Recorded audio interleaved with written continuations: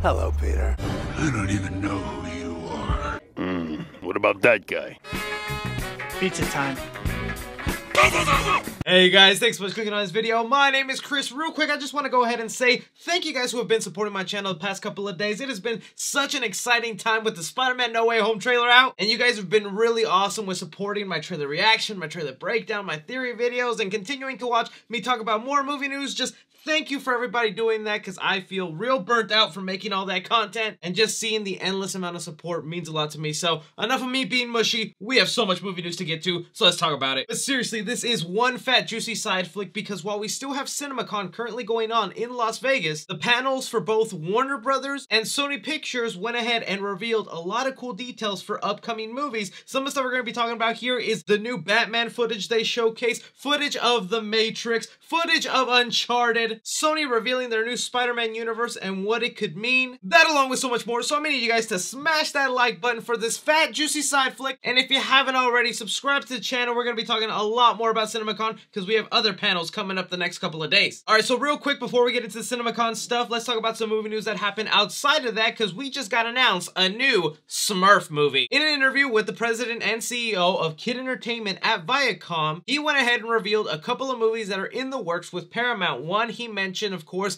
the Teenage Mutant Ninja Turtle movie that is going to be animated and produced with Seth Rogen and Evan Goldberg. Really looking forward to what that could be. But then he went ahead and also mentioned that they're working on a new theatrical Smurf movie. Now, I don't know about you, but it feels like every time the Smurfs are put on screen, it just does not turn out the way they intended. I feel like Smurf was one of those movies that set the trend that, oh, you know this cartoon from your childhood? Let's throw them into the real world in New York and have them do things they never did in the cartoon. No other details were given on whether it's going to be a fully CGI animated movie like the recent one they did, or if it'll be a live action hybrid like the one with Neil Patrick Harris. And the other one that really shouldn't be surprised, they also said another SpongeBob movie is in the works. With the last SpongeBob movie that I actually still need to go ahead and watch, that went ahead and premiered on Paramount Plus just because of the pandemic and they couldn't get it to theaters. It looks like they missed the Bikini Bottom boat on that one and want another shot of a movie. Now, I do want to say this could be the solo Sandy Cheeks movie that they're planning, and maybe he just referred to it as the new SpongeBob movie. Just want to clarify that in case that's what he meant, and it's not necessarily a new SpongeBob movie, but it's the solo spin-off movie with Sandy Cheeks. From those movies that Paramount is mentioning that they want to bring to the big screen, how are you feeling about it? Now getting on to the CinemaCon stuff that is happening right now. A lot of exciting things, of course, because of CinemaCon. We got our first look at the Spider-Man No Way Home trailer, so thank them CinemaCon gods. But other cool things were revealed there, like for one, people who attended CinemaCon got to see Ghostbusters Afterlife, and we have the first reactions. The first reactions for Ghostbusters Afterlife are out, and they seem to be overwhelmingly positive. Just reading a couple for you right off the bat. Ghostbusters Afterlife is the Ghostbusters sequel that I have been waiting all my life to see. It is nostalgia done right. A perfect blend of classic Ghostbuster moments with a fresh and unique twist for a whole new generation to enjoy. I got goosebumps. One that I thought was kind of awesome here is Ghostbusters Afterlife was great. As someone who wasn't a massive fan of Ghostbusters,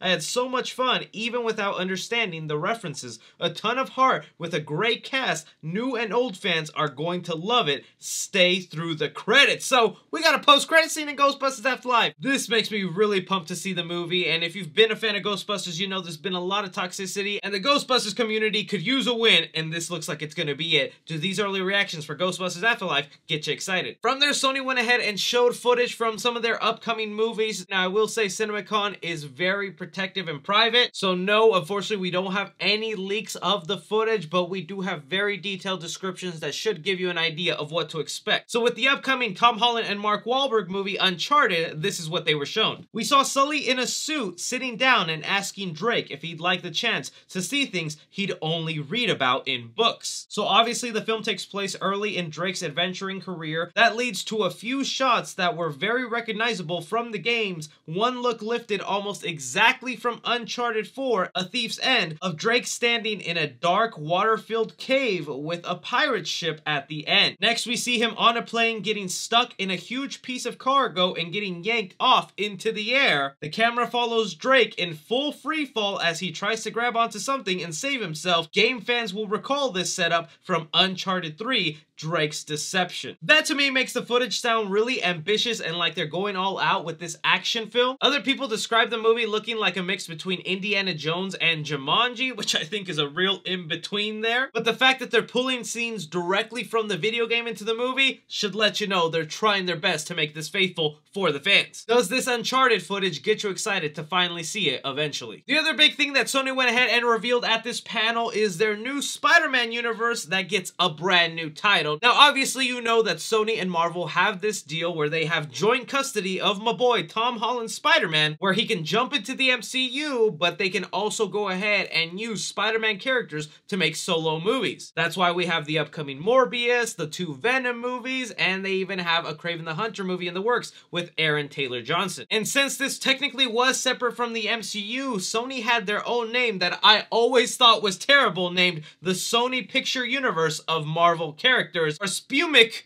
for short. Well, now at the presentation, they went ahead and revealed a new title, kind of hinting at the direction they're going towards. They have it here. During their presentation at this year's CinemaCon, Sony revealed that their collection of Spider-Man inspired films would be called Sony Spider-Man Universe. Although Peter Parker's alter ego is named in the title, it's unclear whether or not the original Spider-Man himself will make an appearance in any of the upcoming SSU films. That being said, it's possible that the highly publicized rights fiasco between Disney and Sony resulted in a compromise that would allow the iconic superhero to show up in both franchises. So now that this separate Sony universe that can be accessed into the MCU through a little multiverse portal is called Sony's Spider-Man universe, you can't call your universe that without having Spider-Man show up in either Venom, Morbius, Kraven, or whatever other movie they have in the works. That seems like what they could do, but my honest opinion, I would rather it be Tobey Maguire or Andrew Garfield to be the Spider-Man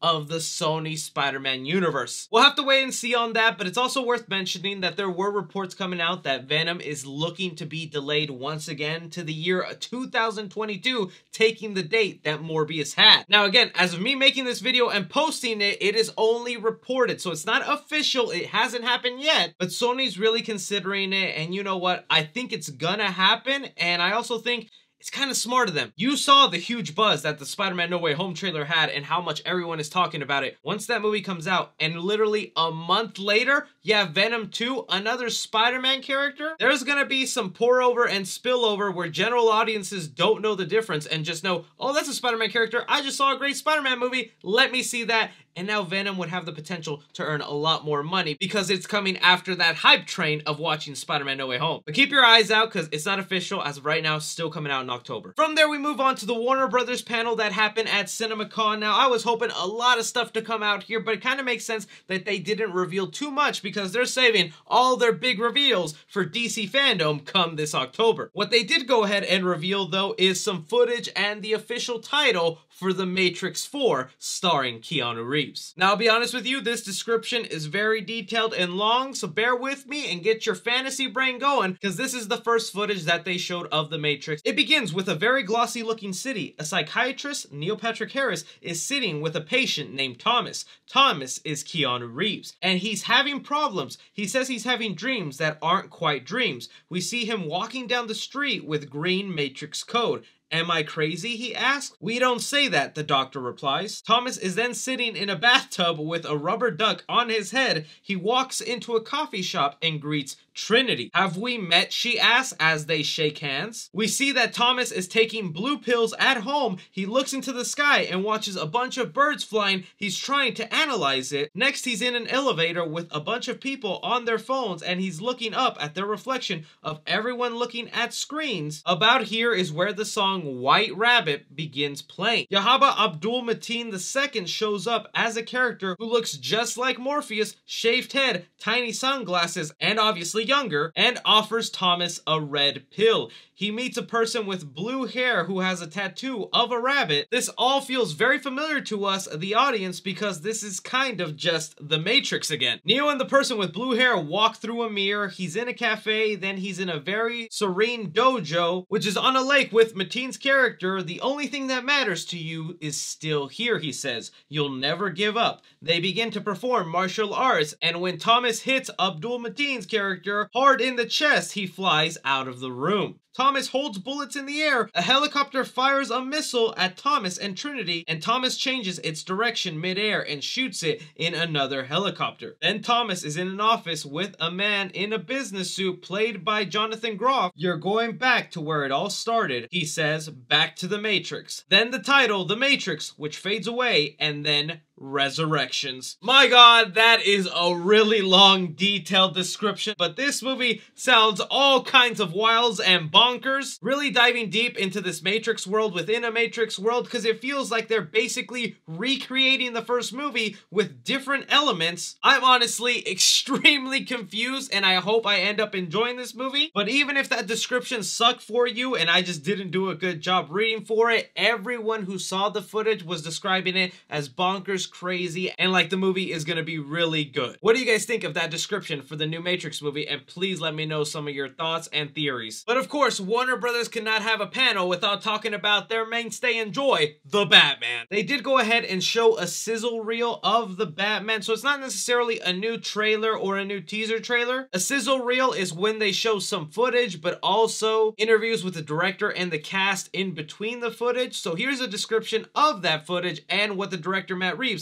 had to say about the Batman. It says here, the feature opened with what looks like chaos, with Robert Pattinson's Bruce Wayne walking through Gotham as ominous piano music starts to play. Batman has always stood to as one of the major characters of the 20th century, Pattinson says. We see him in the cowl removing it. He says it is radically different from other Batman movies. Reeves says we haven't seen anything grounding it the way Year One does. It's not an origin story, but it is Batman in his early days. Footage shows Batman beating up goons set in red light, explosions, police officers, and dark chaos. He's really working out his rage, Pattinson says. All the fights seem very personal. He uses various weapons to beat down enemies. A shot shows Andy Serkis as Alfred. The Batmobile drives, with flames coming from its exhaust. We can't wait for you to see the Batman in theaters next year, Reeves says. You can pretty much bet that little featurette and sizzle reel is gonna be shown at DC Fandom in October to the public, but just those little details right there of Batman beating up thugs in red lighting, using various weapons to fight them. What I kind of love the most is that it's Batman in his early days without going into his origin. I feel like lately it's been a lot of, let's see Batman when he's old. Not that there's nothing wrong with that, but I kind of like me a young Batman. Other ways people describe the footage is that Gotham City looks like a mess. Like this city really is in need of a hero because it just looks like it's filled with criminals. What did you guys think of this description for the Batman footage? But that is all the movie news we currently have going on right now, guys. I told you it was a fat and juicy side flick. Hopefully you stayed through all the way. Let me know which trailer footage got you excited. Do you have any theories and thoughts? Leave them down below. Don't forget to like, subscribe, follow me on Twitter at 3C Films or on TikTok at 3C Films. But as always, I'm Chris. Take care.